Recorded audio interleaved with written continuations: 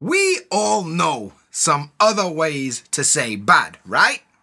Dreadful, awful, terrible, you know, the list goes on and on. However, me and my mates back in the UK don't speak like this. So stick around and learn some British slang that means bad. Let's get cracking. Alright everyone, I'm Dan and I'm here to help you understand British English. Today we're going to be looking at some slang words that mean bad. But before we get started, don't forget to get your downloadable cheat sheet right now using the link in the description. And pay attention because there's going to be a quiz at the end. Before we jump in, I want to point out that some of the words in this video are considered swear words. So if you're easily offended, you've been warned. Right then, let's take a look at this dialogue. Mate, the weather is proper grim today. Do you fancy going to the cinema or something? Yeah, can do. What do you want to see? I don't know. What about that new Thor movie? I don't know, mate. It looks pretty shit. And online, all the reviews say it's wank. Fair enough. How about getting some food or something instead? Yeah, alright, but let's not go back to Pizza Express again. Yeah, the pizza were minging last time and the beer were rank. Did you catch all that? There's quite a lot of stuff going on here, so I suggest we break it down and talk about it. Let's get started with this one. Mate, the weather is proper grim today. Grim is a British slang word that we use to mean very bad. We usually use this to talk about the weather and sometimes about bad situations. When it comes to weather, just imagine regular British weather. You know, grey skies, rain, wind, cold. The weather's grim. But when we're talking about a situation, we usually talk about a bad situation that doesn't look like it's going to get any better. Check out these examples. My chances of getting into uni are pretty grim after those exam results. The weather in England is usually pretty grim. It's a pretty grim situation at work since the boss got sick. Right then, here's the next one. It looks pretty shit. And online, all the reviews say it's wank. There are two words in here, and they both have the exact same meaning. We use both of these words to say that something is bad. If we say it's shit or we say it's wank, we mean it's bad.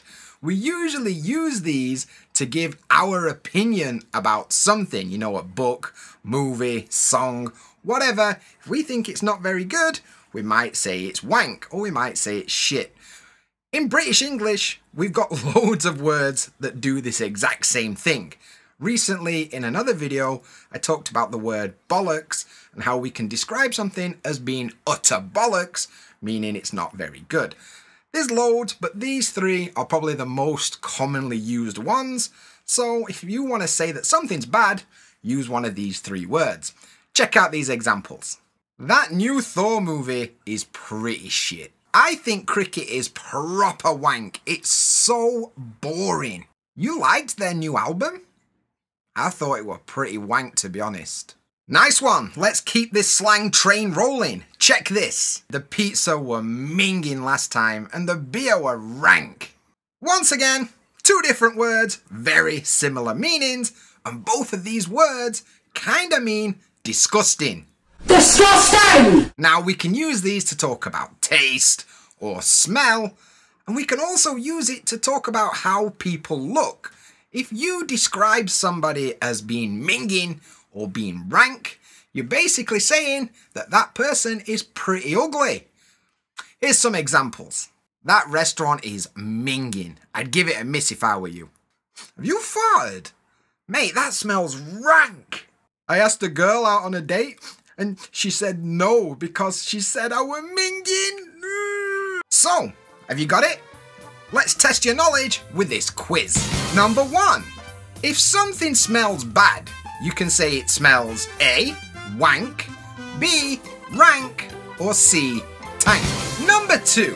If the weather is bad, you could say it's A, grim, B, slim, or C, trim. Number 3.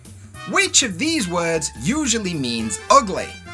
A, slinging, B, winging, or C, minging? Put your quiz answers in the comments below, and while you're down there, why don't you try making a sentence with some of these new slang words? And if you thought that this was useful for understanding British people, it's good, but it's just a start. There's loads of other stuff that you need to learn if you're going to fully understand British English. But don't worry, I've got your back. Check out this video over here for some more useful British English that will help you understand British people. Minging!